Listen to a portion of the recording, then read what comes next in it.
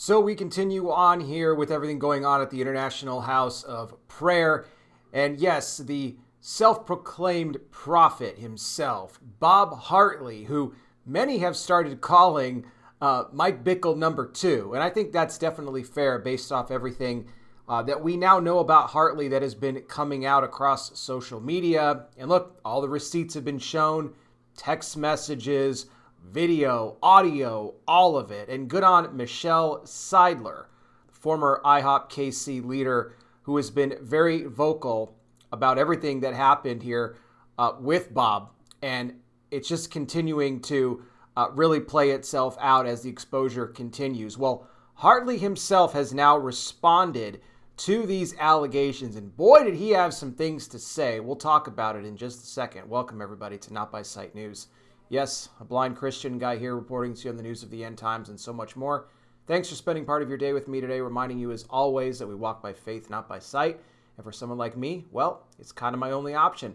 I remind you guys as well, if you enjoy and appreciate the work I do here, why not consider blessing my ministry with a generous donation? I could really use your help. There's a couple different ways you could do it. One easy way, just click the Super Thanks button down below on this video here. That's how you can tip me with a one-time donation of any amount.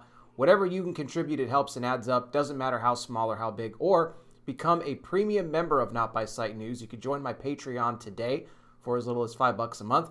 Patreon.com/NotBySightNews, link in the description. When you join the Patreon, you get all the videos before they ever hit my main YT platform.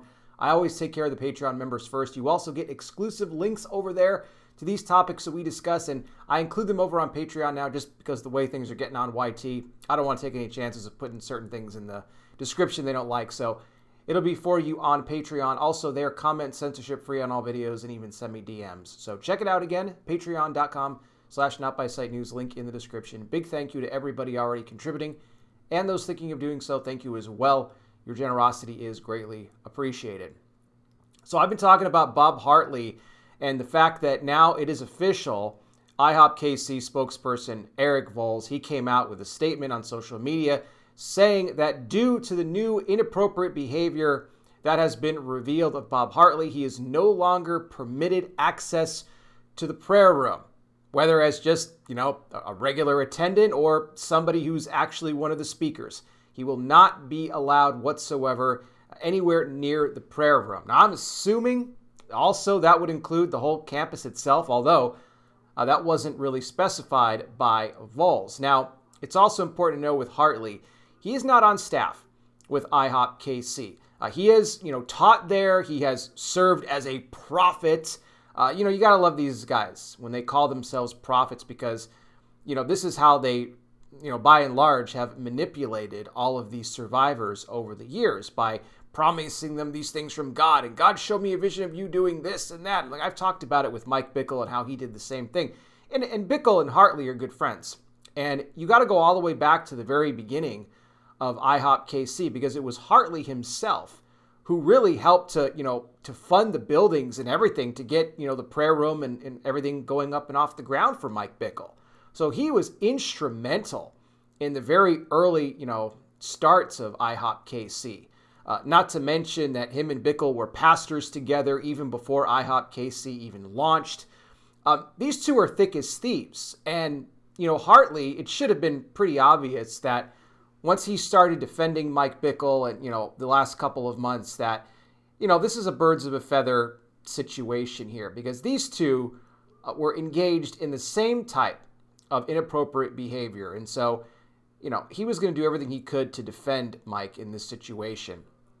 But thankfully, Michelle Seidler, who used to teach at IHOPKC, and she actually has admitted that she herself is somebody who was, one of the survivors of Hartley. She talked about inappropriate behavior even against herself from Hartley. She has been posting these, text message screenshots from various women who have, come to her with their stories. And she had known about this long before, but just now we've started to see all the receipts come out about Hartley.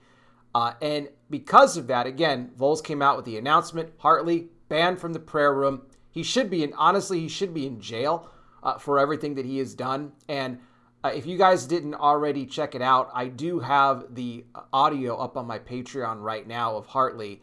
And this is when, he was offering to pay this survivor a bunch of, well, basically, how much money do you want, he said. And, we'll go ahead and handle business, if you know what I mean. Started talking about, where he was living and the nice views, and we can get comfortable and all this stuff.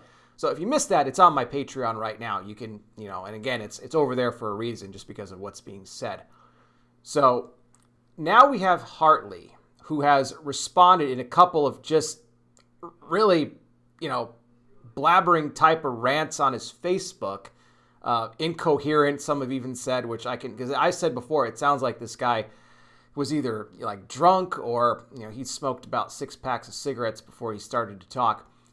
But in typical fashion of these individuals who, get caught up and they get exposed for being the animals that they really are, he says, I admit to making some past mistakes. Now, what those mistakes were, he didn't say. Some past mistakes. But then came the blame game, of course, and this is what he had to say, that, well, not everything that you're reading about me is true, because you see, I have a password that's very easy to guess. And so I believe that I've been hacked, he said, and that people who have it out for me were putting out these things about me that were just not true. Oh, but not only that, he also blamed the fact that he's needed to start taking Adderall to handle and cope with his divorce. And, let's not forget this too. This is another big part. He also blamed witchcraft as a reason that all this is happening to him. No, nothing was, said on his part of him taking personal responsibility for his own actions. No, he's blaming the Adderall, the divorce, the witchcraft, and the hacking of his phone for why this is all happening. But he made some past mistakes. Oh, and then he said this too, because he said this, that his relationships with these survivors have all been consensual. And these are very, very strong women, he said. And in no way at all would they ever allow myself, or anybody else for that matter, to manipulate them into doing something they didn't want to do. Oh, I'm sure that's exactly what it is, because in some of these audio recordings, you can clearly hear the survivors on the other line extremely nervous, panicked, scared, whatever you want to call it. He took advantage of them, and again, he used prophecy, much like Mike Bickle did, to get what he wanted. And remember, this is somebody who had, the money, the influence, was instrumental in helping to start IHOPKC, and he effectively used all of that to get what he wanted. In fact, even intimidating former IHOPKC leaders, one being Dave Thomas, who has actually spoke about this as well, and how several times he had brought the allegations of Hartley to other staff there at IHOPKC that just said, well, we don't really want to handle it, to be perfectly honest. And they used the excuse of, because Bob Hartley wasn't on staff, they didn't find it to be an issue. Look, it doesn't matter. If you got somebody, whether they're on staff or not, if this guy is coming in there and he is in the prayer room, he's speaking, he's leading prayer, whatever the case, you have to look into that. You can't just say, because he's not on staff. Not that they actually looked into any of the allegations of those that were on staff that were involved in inappropriate behavior, because we know they didn't do that either. But this is what Thomas said. And even at one point, he said that he was approached by Bob in the prayer room. This was in just a couple years ago, in 2022. And he told him, I can get you fired at any point that I want to. Sounds like a real winner, doesn't it, Bob Hartley? Yeah. I mean, he was even in the prayer room as recently as, the end of December. And I think that he even made a couple appearances at the early part of January as well. So this is somebody that, despite all of this, and I am shocked, to be perfectly honest with you, that even just recently he was still able to, go into the prayer room. And he was even, permitted on premises there. But again, this all speaks to the way that IHOPKC has handled this.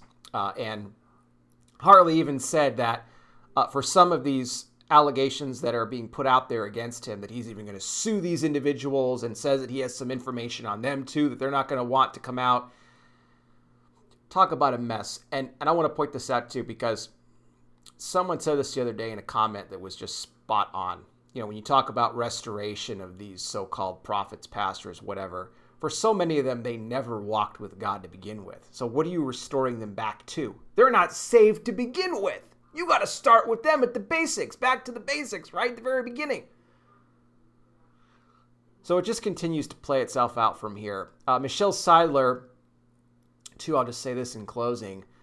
She said that she is very happy that, and she called it a small step, the fact that Hartley is banned from the prayer room.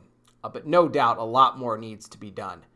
And we'll continue to expose it and talk about it here, because we are bringing awareness to these organizations who, you know, are cosplaying as Christian ministries when really they are nothing more than a den of lions devouring or trying to these survivors. I welcome your thoughts on this. You can chime in down below in the comment section. And yes, I will have more information on this over on my Patreon at patreon.com/notbysightnews. You can find that there. What I want to do right now, something I do on all these videos, and that's end this video on hope. It's part of my ministry outreach. Of course, I talk about the end-time Bible prophecy headlines, keep you guys up to speed and everything else going on. I do it because, yes, we're in the last days, really the final hours, and Christ is coming soon. For anybody watching right now, if you are somebody who has not yet received Jesus as your Lord and Savior and you would like to do so, I want to lead you in a prayer to do that right now. This is a prayer you could do in your own words, but I will give you the steps you need to bring it before the Lord today. First thing you want to do right off the top, acknowledge that you are a sinner. That is something that we all are. The good news is that God gave his only Son, Jesus Christ, to die on that cross for the sins of all the world, as he died and rose again for you and me. He paid the cost. What you have to do is repent of your sin, which means to turn from sin, not just to say you're sorry and then jump back to your old ways, but to actually turn from sin, which are those lifestyles, patterns, habits, behaviors, things in your life that go against the Word of God. If you humbly go before the Lord, though, and ask him to forgive you, he'll wipe your sin away, and the Bible says he doesn't remember it any longer. And then you invite Jesus into your life to be your Lord and Savior. When you do that, you become born again, a child of God. You will have eternal life. Trust me when I tell you there is no greater decision that you will ever make than the one you do, to give your life to Christ. And I pray you make that decision today. Again, more info down below. Don't forget, the links to donate to the ministry are there as well. Join the Patreon for as little as $5 a month, patreon.com/notbysightnews, link in the description, or just hit the super thanks button down below on this video here, where you can tip me with a one-time donation. It's all a great blessing. Thank you all again so much for watching. I really do appreciate it. I'll be back with more. You guys take care. Please be safe out there. God bless each and every single one of you. And I'll talk with you soon.